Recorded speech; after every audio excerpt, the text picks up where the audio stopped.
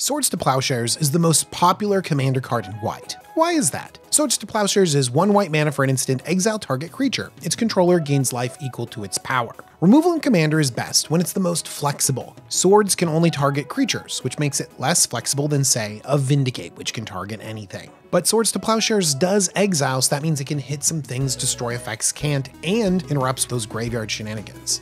Of course, it's 1 mana. That makes it super flexible. Instant speed? Flexible. Its life gain downside? Negligible. There are people that are down on Swords to Plowshares. They would rather have it cost more and give more flexibility in what it can hit. They would rather play a card like Generous Gift. But honestly, both are good. Look, it might come down to your metagame, but I like Swords to Plowshares because everyone already has a powerful legendary creature in their hand, read Command Zone, at the beginning of every game, so you're always gonna have a good target for this card. Pick one up and a Generous Gift at Cool Stuff Inc., and when you do, remember the coupon code JUMBO5. Thanks all.